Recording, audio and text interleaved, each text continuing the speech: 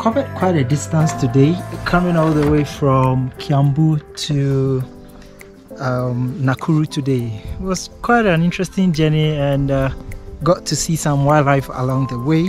Currently going to spend a couple of days here in Nakuru and figure out what I can see here. There's a big a popular lake around here, the Lake Nakuru, which I'm hoping to see what it gets me and can find over there. Currently staying at this beautiful place. You should be able to find a link in the description, and I'm hoping to see a few other places around here. There's I think there's a castle nearby and something of that sort. Got to also stop at they call it Limuru to check out the Buxton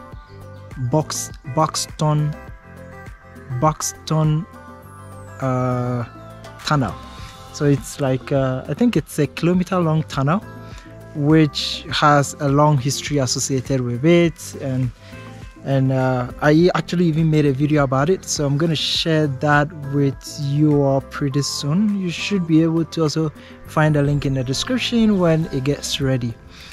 Took some pictures, and it's a nice place here compared to the Limuru. This place is quite sunny a bit, and the weather is not as chill as Limuru. So going to spend a couple of days here, and hopefully we'll have fun and see what comes out of it here. Yeah, so stay tuned for some videos from this place, and hopefully you guys will enjoy it. So bye.